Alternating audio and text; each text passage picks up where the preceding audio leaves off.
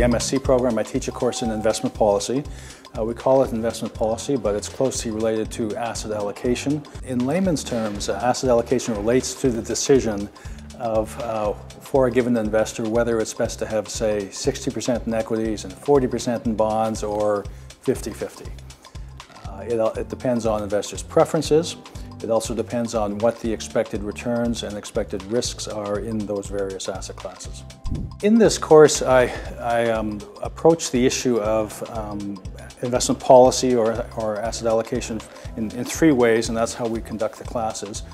First, we clearly have a theoretical treatment of the concept of investment policy. So that's derivations, lecture format. The second way we go about that is very hands-on by actually having the students solve some practical, very applied problems in asset allocation using optimization software. The program we use is typically MATLAB. It's a mean variance-based optimization program, and that type of software is very widely used in industry. The third thing we do in class is discuss various articles from the academic as well as practitioner literature, particularly some of the CFA readings. Students work together to some extent. Typically the evaluation is about 2/3 based on work done on an individual basis and 1/3 group work. In the class we sometimes have presentations. I usually give the students, we have a discussion at the start of class and determine how the classes will be conducted and whether there are student presentations or not. The mathematics in this course itself is not particularly complicated, so they need to know constraint optimization to some extent, but this is not meant to be a course in constraint optimization. It's in asset allocation on an applied basis, so I do not overly emphasize the mathematical rigor of what we do. It's there, but it's not the key thing of the course. This is meant to be a capstone course on suitability, on making sure that investment decisions that a student once graduating may be providing to his or her clients. Suitability is a topic that is increasingly in focus by the regulators around the world.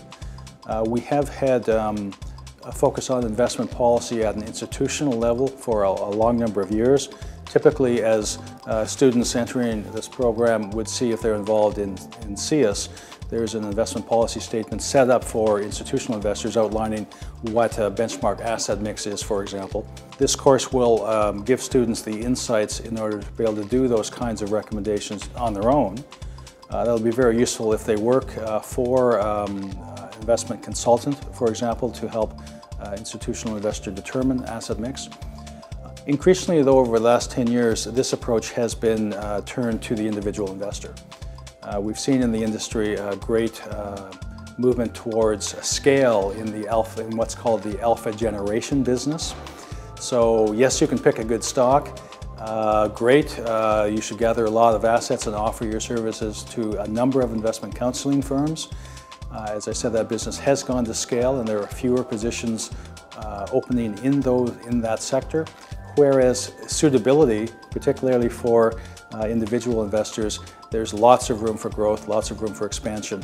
This course will teach students how to put together a suitable investment program for institutional as well as individual clients.